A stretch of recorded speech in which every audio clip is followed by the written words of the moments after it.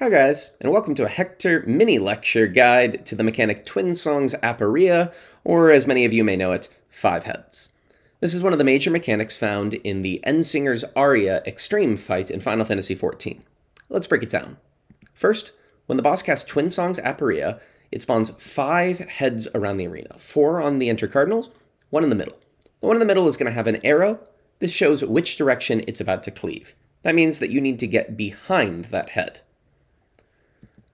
The other heads are going to show either point-blank AoEs or donuts, and the party needs to adjust into a donut on the safe side.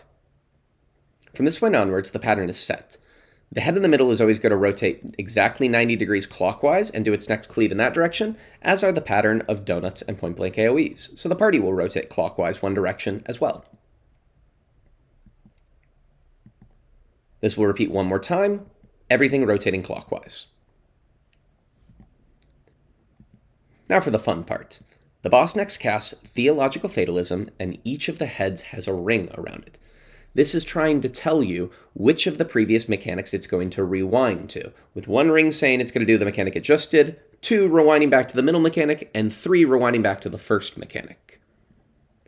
Let's focus on the middle head first.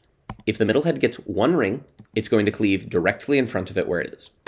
If the middle head gets 2 rings, it rotates counterclockwise back 1 direction towards the 4 direction in this case. Finally, if the head has 3 rings, it's going to flip around and cleave directly behind it. With that, when you see the pattern, the first thing you should do is look at the middle head and identify which side it's going to cleave to. That immediately eliminates 2 possible safe spots and means that you only have to check 2 heads to see which of the 2 is possibly safe. So how do we check if those are safe or not? Well, if we look at the AoE pattern that we saw on the first and the third, and these will always be the same, it looked like this.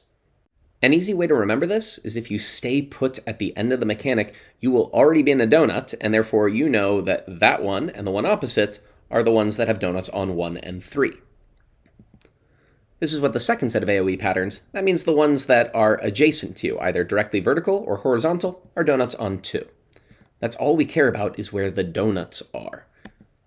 If we bring our ring patterns back, both the head that you ended up on and the head directly opposite it, those are going to be safe on 1 and 3.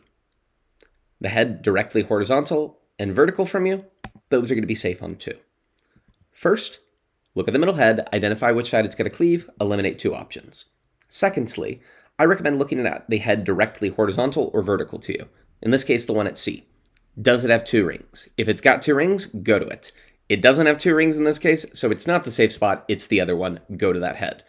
And if you wanted to, you could see that that head happens to be safe this time because it's got 3 rings. So, as soon as the mechanic of the party recognizes this, everybody runs over, hides there. Don't forget, at the very end, you still have to deal with 2 healer stacks while also dodging an Elenkos. That's it. That's the entirety of 5 heads. I hope you found this guide useful, and let me know in the comment section if there's any other mechanics that are giving you particular trouble that you'd like a little bit more commentary on. Thanks guys for watching, take care.